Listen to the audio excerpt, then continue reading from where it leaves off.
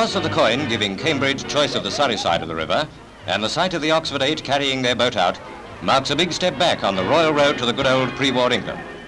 It's a bit hard sometimes to remember what it all used to be like. Well, here's a reminder.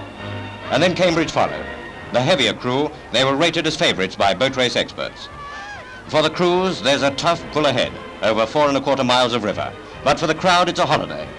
Well, here they are lining up, with Cambridge near the camera, and they're off!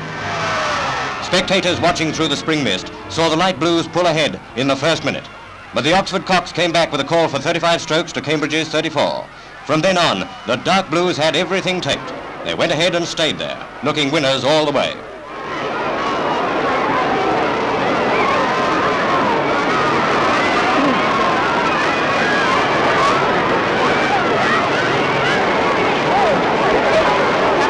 Notching 1 mile in 4 minutes 7 seconds, Oxford beat off a Cambridge spurt at the approaches to Harrods.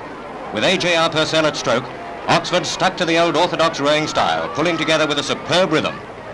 At Hammersmith Bridge, the race was a procession with the light blues 2½ lengths in the wake.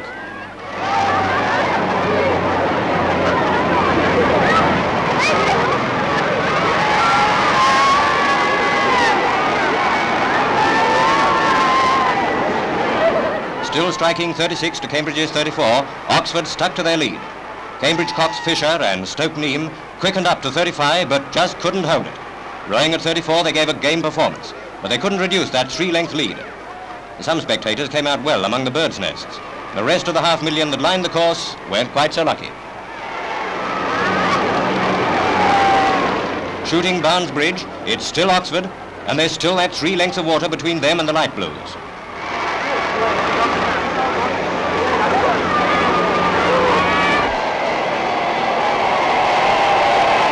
A big section of the $500,000 packed the towpath for the finish.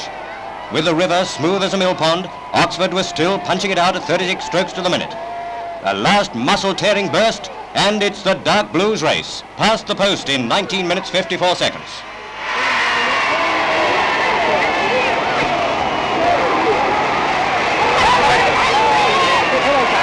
And Cambridge stuck it out too.